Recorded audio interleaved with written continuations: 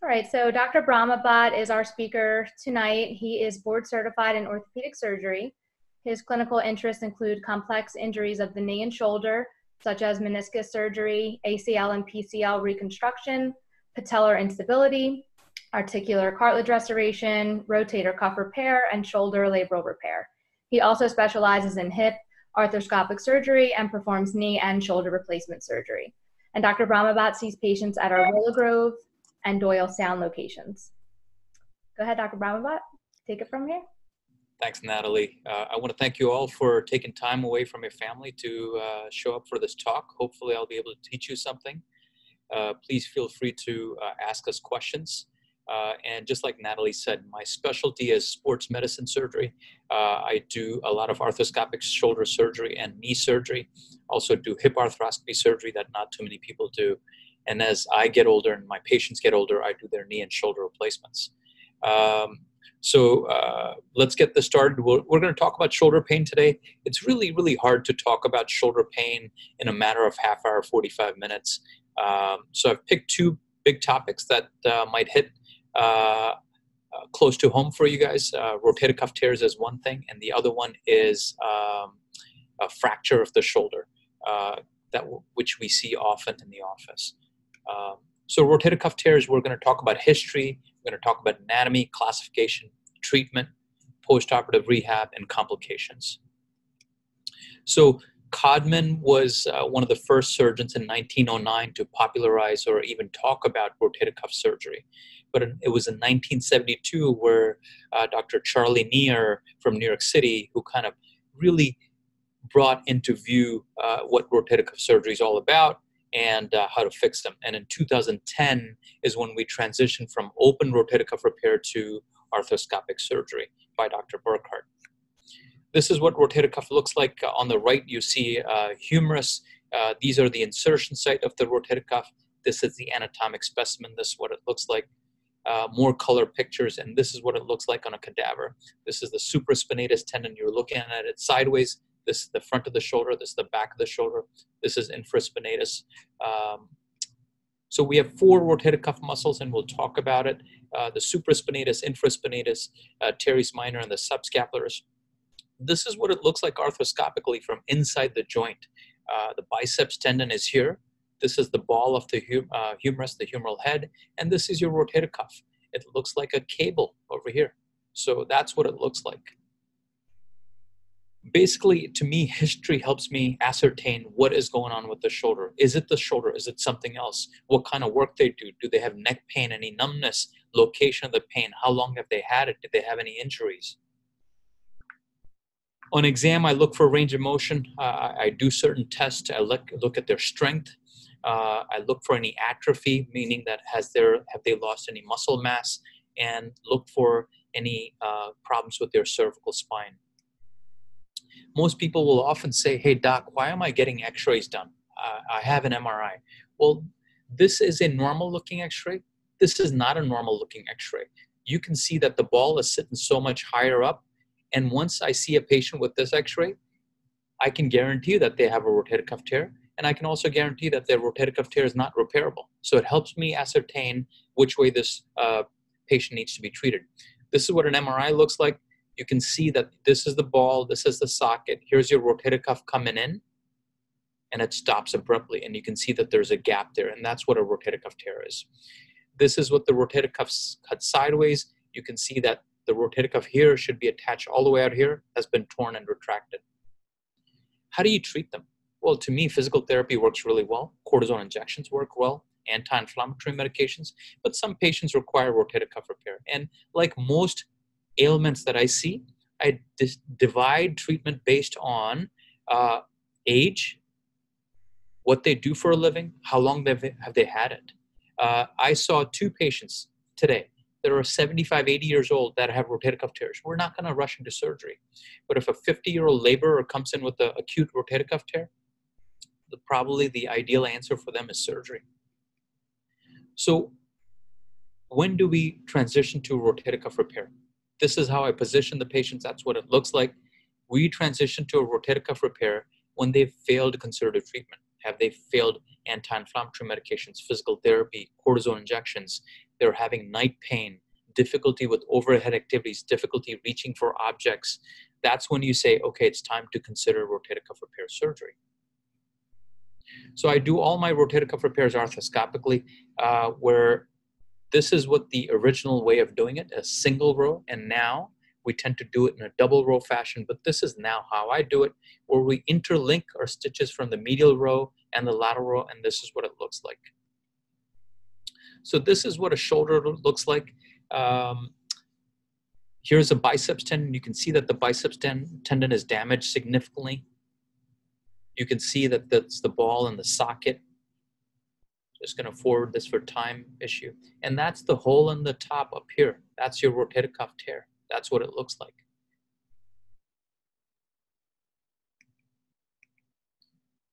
So now, because the biceps is damaged significantly, you can't leave it at that. It's going to rupture. It's going to cause pain. So what I do is I tag it with a stitch and then bring scissors and cut the biceps tendon. And you're going to see what we're going to do to the tendon at a later stage.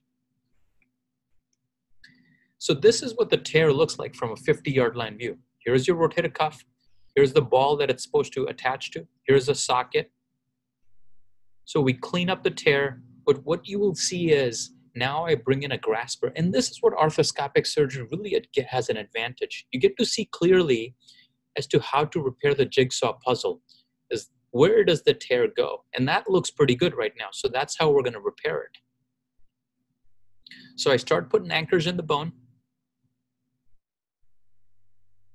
and then start passing stitches through, and you'll see that a sharp instrument comes in, and this is all done arthroscopically while viewing it on a TV monitor, and you saw that sharp needle piercing rotator the suture through, and you make multiple passes, and then when you've made multiple passes, now you start deploying the anchors outside, and that's what it looks like.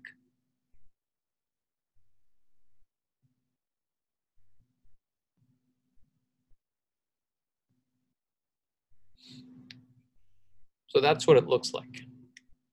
And then finish up the repair by tying more stitches down.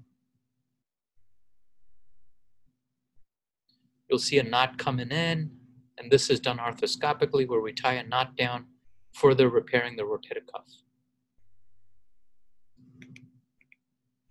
Now we talked about the biceps tendon. So I've drilled a hole in the biceps groove,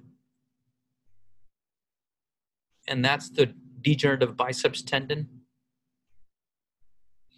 And you can see that we're gonna, the metal part is just the screwdriver. Only plastic is gonna go, so no metal goes inside the shoulder. You have plastic anchors that just came in, and that's gonna screw the biceps tendon into the socket that we just created. And that's what it looks like. Occasionally, the patients only have what is called a partial tear of the rotator cuff, not a full tear. So why take down something that already looks good, but just a little worn?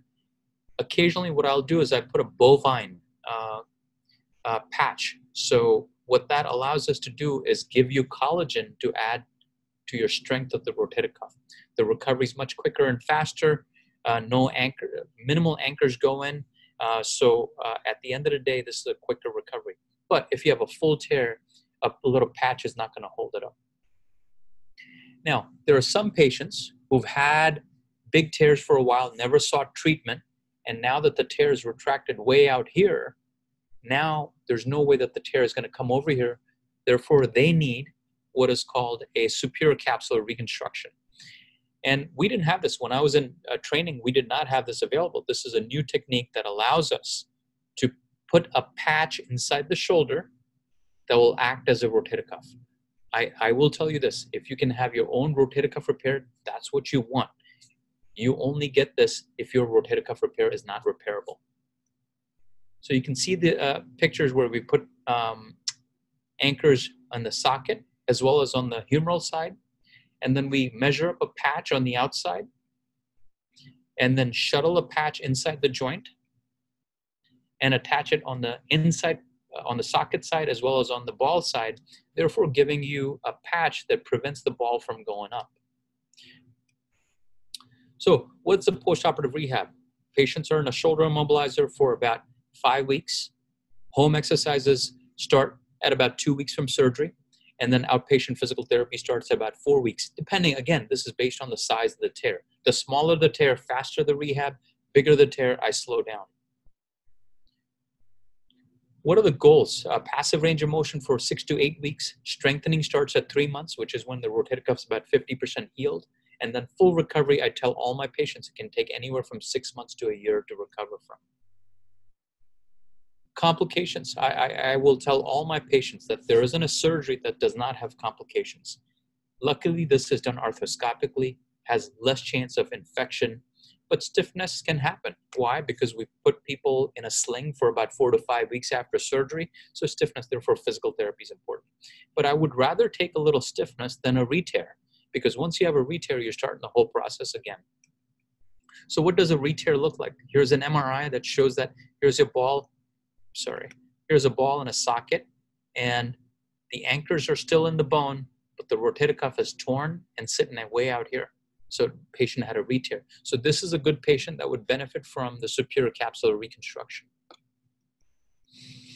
And that's what this picture looks like. So you go and do this patch. But sometimes even that's not feasible, and you do what's called a reverse shoulder replacement. You'll get to see a video later on, but that's what they need. Transitioning to proximal humerus fractures, I will tell you that this is just 5% of all fractures, but it's increasing in frequency. This is the third most common fracture due to osteoporosis. We all hear about hip fractures and distal radius fractures. Unfortunately, 50% of these fractures are displaced. You can see in this picture that the ball has completely fallen off the humerus here. To me, when I see a patient with a proximal humerus fracture, I give the analogy of an ice cream on a cone, and here the ice cream has kind of fallen off the cone. You can see that the socket is not damaged, it's just the ball. Why do we care about fractures? And this is something that 80% tend to be women.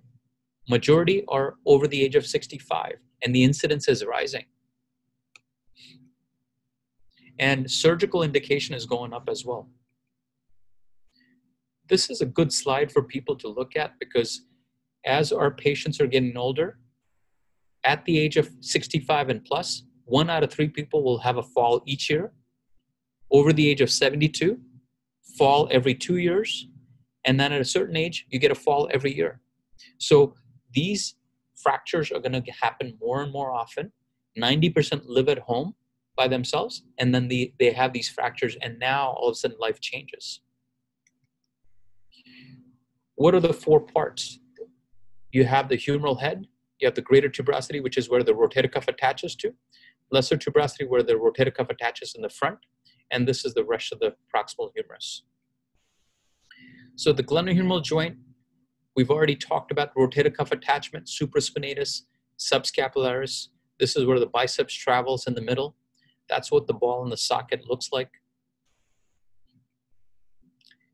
But there's also blood supply. So when you saw that first X-ray where the ice cream had fallen off the cone, when those fractures have jagged edges, you can have an injury to this blood vessel.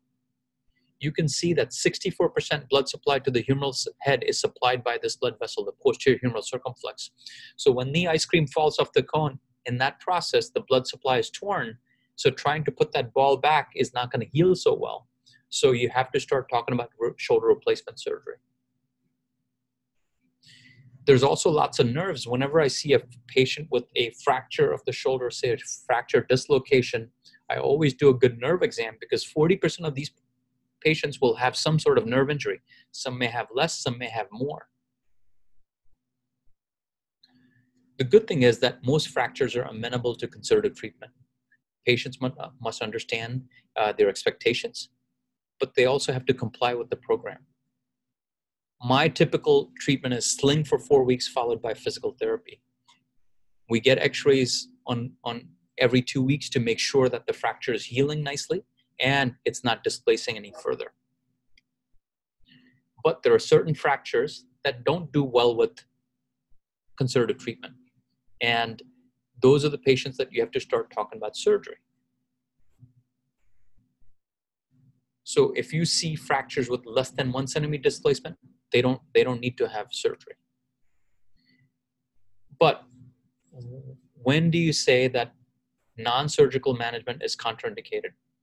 When they have a fracture that will block range of motion, there's considerable displacement of fractures. And we talked about the blood supply, that if the blood supply is damaged, you can have what's called osteonecrosis, where the bone may collapse, and greater than 5 millimeter displacement.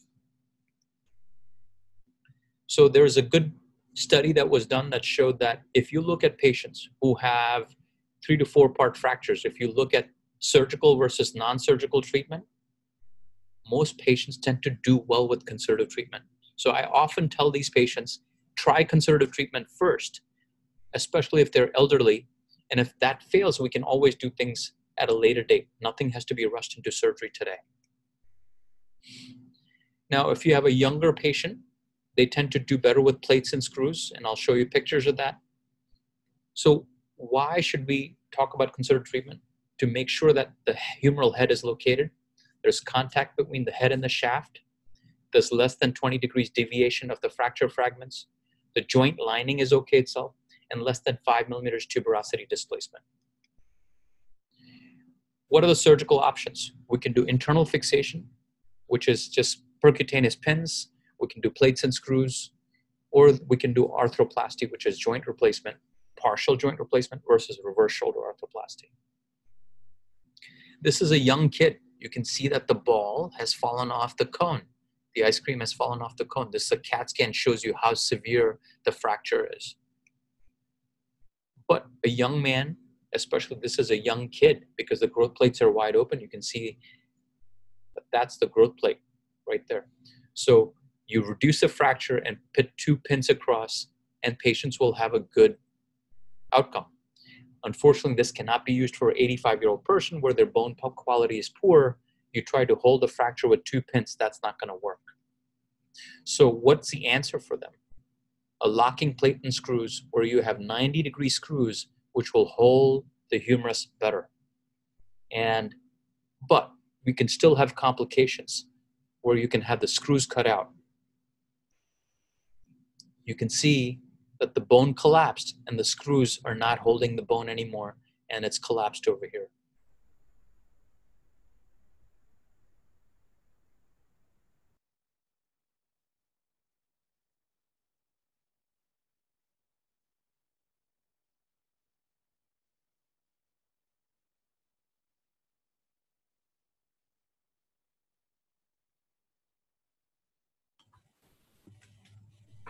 Dr. Brahmabhatt, I think we might have lost you. Your screen froze. I don't know if you can hear us.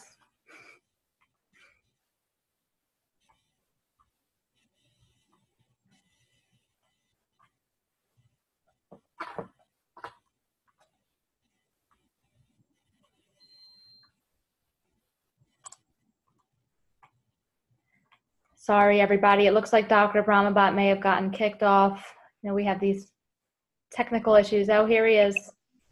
Hey, we lost you. He's back. All right. Let's see if I can pull this up.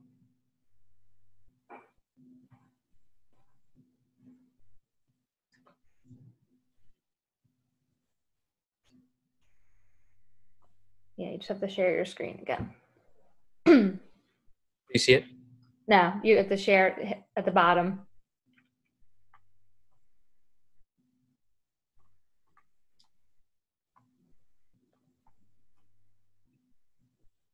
If you hover over on Ring Central and then you see how it says share. Yep.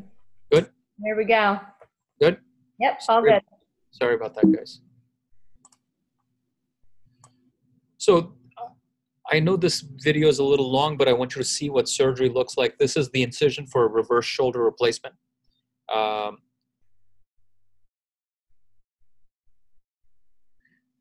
So to the left is the deltoid muscle. And usually when we do a typical shoulder replacement for arthritis, it's not so bloody, but this patient had a fracture a few days ago. So there's bleeding from the fracture site. So obviously a little bit more bloody. That's the biceps tendon. So we'll tag that like we did before arthroscopically. This is done open. And now what we're trying to do is find those pieces, the 4 pieces that we talked about. And you tag it with a stitch. And that's the humeral head that was broken.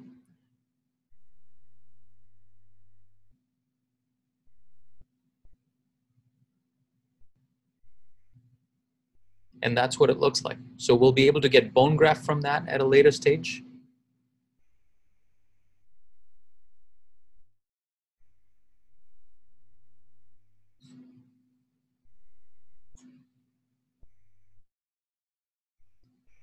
That's the biceps inside the joint. Now you can see the socket. I'm going to prepare the socket for what's called a base plate.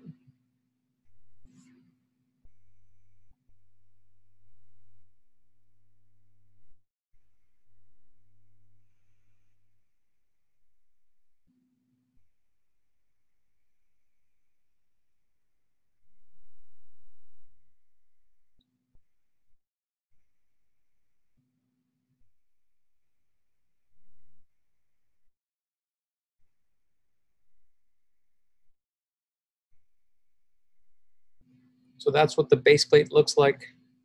We're going to put a few screws on.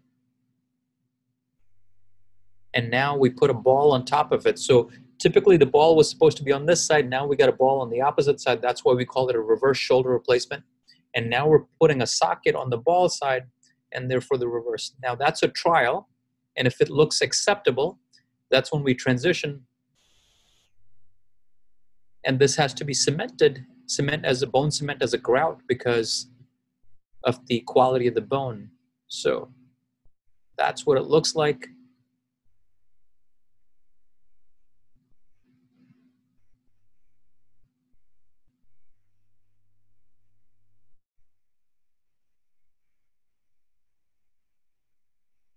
And that's when we repair the rotator cuff that is attached to those fracture pieces. Put the bone graft that you saw me do that, tie sutures down. And that's what it looks like in the end. And that's the patient that I operated on. Looks like here's the ball on the socket side, that for reverse. And this is the stem going down the arm. You can see that it goes down straight down the pike. So this is another example. You can see that the bone is broken into so many pieces. We call it a comminuted fracture. Can't put plates and screws for that. That's not going to hold. So rather do one surgery and make sure you give them a good result. So if you look at studies, patients with surgery tend to have reoperation, understandable. But as we try to look at patients who have reverse shoulder replacement, RSA, outcomes are substantially better. Results are predictable. I think that's it. I wanted to spend more time with questions and answers rather than to just keep talking. I wanted to be a two-way street here. Feel free to ask me any questions. And just because it's a shoulder topic, I don't want you to think that you can't ask me about knees or hips. Feel free to ask me, and I'll gladly answer those questions for you. All right, we did have two questions come in, so I'll go with the first one. I had frozen shoulder beginning about a year ago. After PT and 2 cortisone shots, things are much better now in the shoulder. However, now I have pain in my upper arm when I move the arm outward or rotate the arm. What is going on? So a couple things. Number one, frozen shoulder is where your joint lining ought to be paper thin. Yours has gotten thick like a pair of denim pants. And if you saw arthroscopically that the most of the tissue was pristine white material, if I were to put a camera inside your shoulder, it'd be red, beefy looking, inflamed, irritated. So once you've had a frozen shoulder, you have a high chance of getting a repeat frozen shoulder.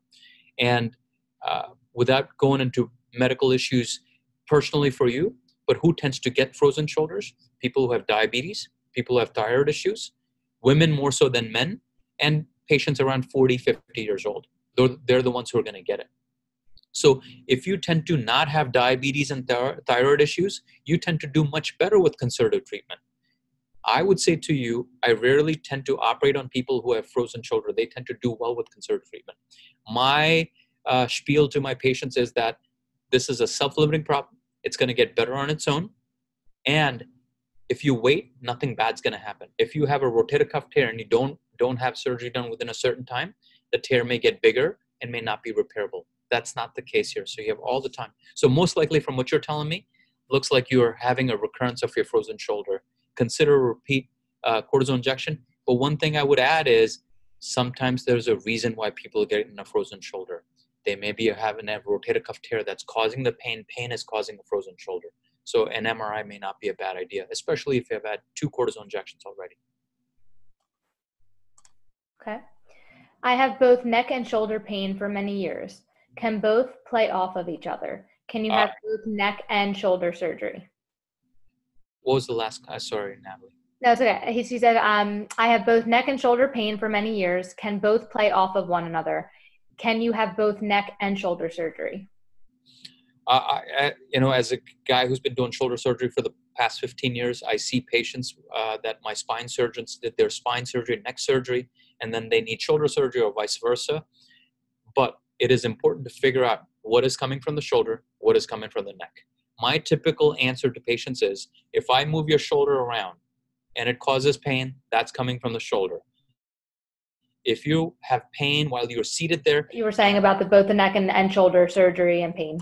So I would say that, at the end of the day, both things can happen, can coexist. One may irritate the other one. You need to be evaluated. Typically, I'll say, if I can cause your shoulder pain by doing range of motion, then this is emanating from the shoulder. If you're having issues with your shoulder pain, especially if I move your neck, that's probably coming from your neck.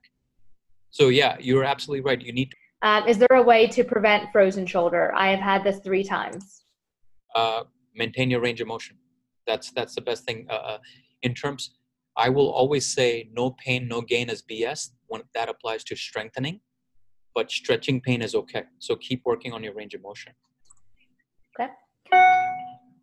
I had rotator cuff repair quite a few years ago. I fell last year and noticed a weakness in that arm after the fall. It has gotten better with exercise, but is not back to where it was. Should I see a doctor? Yeah, I think if you had a rotator cuff repair in the past, I'll be honest with you that when we repair rotator cuffs, it heals by scar tissue. They tend to work really well, but it's never as good as God nature made it for you. So yes, you can have a re-tear. So the best thing is to get an MRI, especially an MRI with dye. You tend to pick up the tear much better. Okay. Somebody asks, how do cortisone shots work? Good questions. To me, cortisone injection is an anti-inflammatory agent. So the mode of action is no different. Can you see me? Can you hear me? Oh yeah, I can see you and hear you. Sorry. So cortisone injection works very similar to what anti-inflammatory medications such as Advil, Motrin, or Aleve does. But the difference is that when we do a cortisone injection, it goes to the shoulder or the knee directly. So you don't have an escape. So when you take Advil or Motrin, some goes to the right shoulder, some goes to the left shoulder. So you get much bigger bang for your buck with a joint injection directly, and you tend to do better with it. Okay. I had frozen shoulder surgery 2 months ago and my pain has not improved and I still have limited range of motion. Please help. That's a good one. Number one, I think you ought to figure out that why was the surgery done? Was it just frozen shoulder alone? Was it done arthroscopically? Did you have the capsule? So we talked about joint lining. When I do the surgery, had surgery 2 months ago and pain has not improved. So we have to figure out based on the MRI, was there any rotator cuff damage or not? And typically when I do your surgery or when I do surgery on a frozen shoulder, I'll release the joint lining circumferentially arthroscopically. And I tend to do these surgeries earlier in the day so that you can go to physical therapy later that evening so you don't get scar tissue. Because what's going to happen is that when you tear scar tissue, you're going to bleed into the shoulder and develop more scar tissue. So you have to prevent that from happening.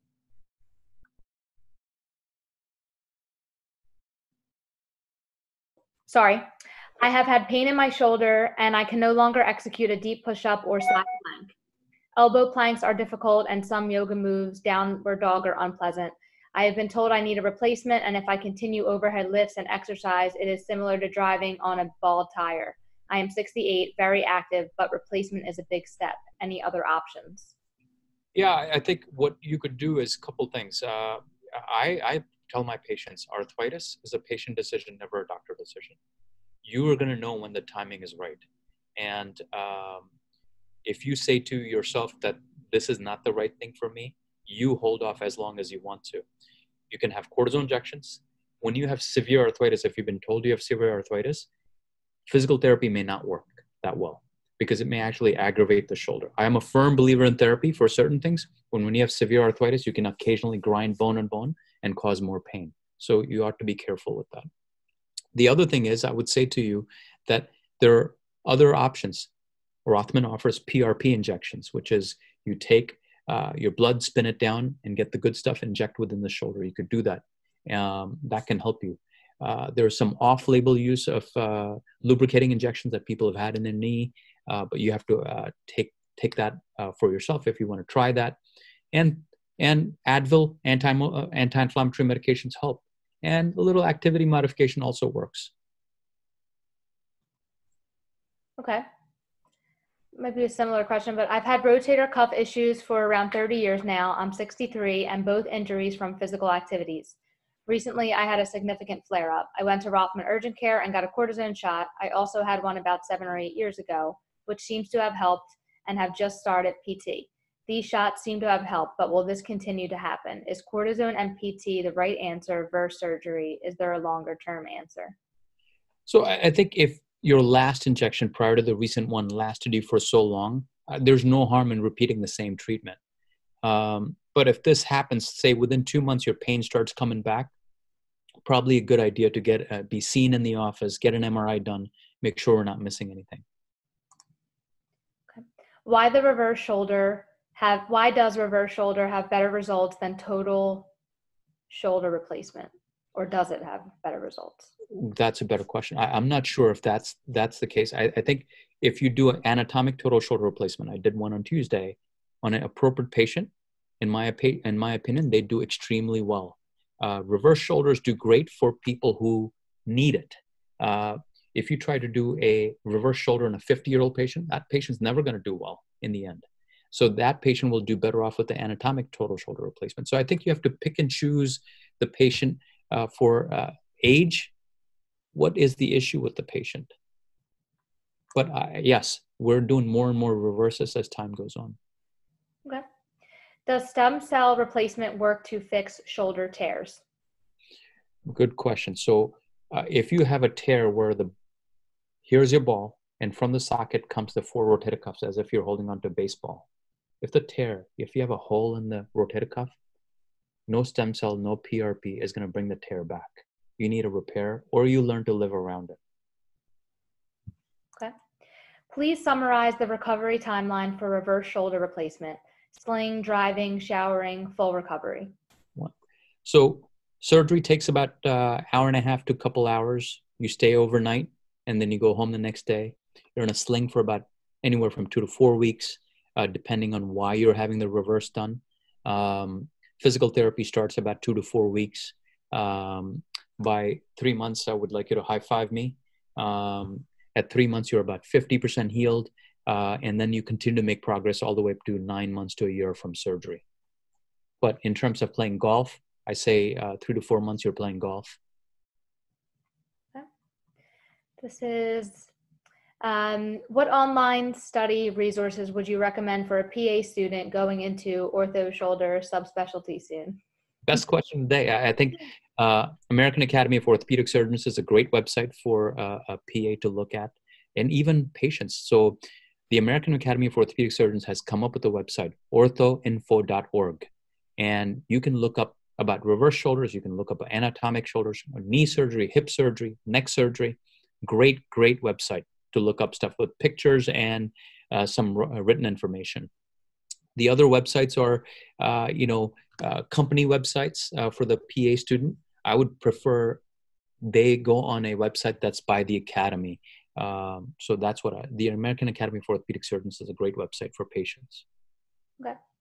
Are you saying that hyaluronics can be used for shoulders? My issue is biceps tendonitis and arthritis. For arthritis, yes, not for biceps tendonitis. But people who have severe arthritis are usually older. And as you get older, you can have some tendonitis associated with it. So hyaluron, but it's off-label use. So I think you have to figure out if that's the right thing. Randy Johnson, we all remember Randy Johnson, the baseball fastball pitcher. He used to get that. And I've tried that on certain patients and they really like it. Unfortunate thing is that the insurance company will not pay for it. So you have to be understanding of the costs that come with it. Okay. That was the last question, except somebody did ask, since this is being recorded, will I email it to you? Yes, you will receive a recording of the presentation within a few days. Right, something came in the chat, let's see. Okay, somebody did ask, can you talk about ultrasound guided steroid injections and if it's necessary? I think that's, to For the me, shoulder. yeah, to me as a surgeon, if I cannot put a needle in the right spot and do a cortisone injection, I think that's to me, that's a problem. But yeah, is it the right thing for everybody? If you go to an ER and you expect an ER doc or a PA to give you an injection inside the joint, they don't do that for a living. So that would be hard for them. But if you are comfortable with your surgeon and they feel very comfortable doing this, I do intra-articular injections all the time. And in fact, once I put, especially for patients that we've heard a lot of questions about frozen shoulder, I'll put the needle in, inject the steroid, and ask them immediately, because there's lidocaine in it, hey, do you feel any better? They say, yeah, doc, this is awesome. So you know that the lidocaine was in the right spot, steroid was in the right spot, so you got relief immediately. Okay. With the frozen shoulder surgery that I had 2 months ago, is it possible that I would need another surgery? The first was to release the capsule and for lysis of adhesions. Yes. So no, I think you've had the right surgery done. I definitely would not rush into a second surgery soon. And they probably took good pictures while you were in the operating room to look at the quality of the rotator cuff. So you should look at that and see, hey, was there any damage to the rotator cuff? And then look into the medical issues. Do you have any thyroid issues? Do you have diabetes? Those things play a role, because patients who have diabetes tend not to do well with either conservative treatment or surgical treatment for frozen shoulder. Okay. Injection formula. Oh, you see that? Okay. I don't see the whole question, so I'm what not. What is your injection formula? Lidocaine, and I apologize, I might put dexamethasone. What doses? Also, do you find a difference in what steroid to use? Yeah, I think doesn't make a huge difference which steroid you use. I will do a little Marcaine and steroid dexamethasone, 40 milligrams, 1 cc. That's what I use for the shoulder. It's a smaller joint than the knee. That's what I use. All right. Doesn't look like there's any more questions coming in. I guess we can say, if anybody has any last minute questions, to type them in here and we can get them answered. But if not, if you do think of, anything after we, log off tonight, you do have my email. I did put it in the chat box here. I did put the number to call and make an appointment. I am happy to help assist make an appointment if you need one. Feel free to email me directly. You can also email marketing@rothmanortho.com. I have access to that email as well. We're happy to help. All right. Well, thanks, Dr. Brahmabhatt. Excellent presentation. Have a nice night, everybody. Thank you all. Bye-bye. Thanks, Natalie. Of course.